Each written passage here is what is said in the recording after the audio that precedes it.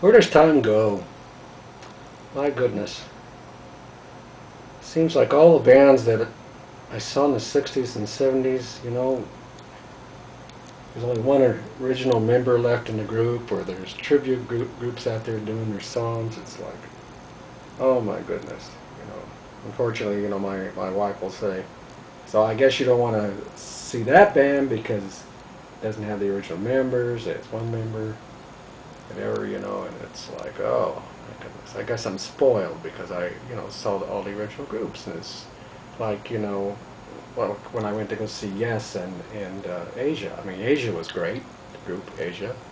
But Yes came on, and the key vocalist was missing, and keyboardist, and it was terrible. I walked out.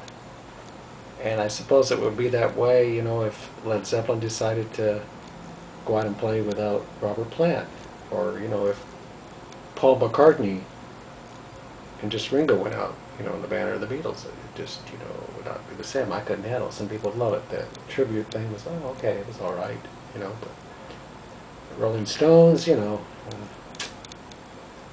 I would not pay $300 to see them, especially when Brian Jones is missing, and I don't know.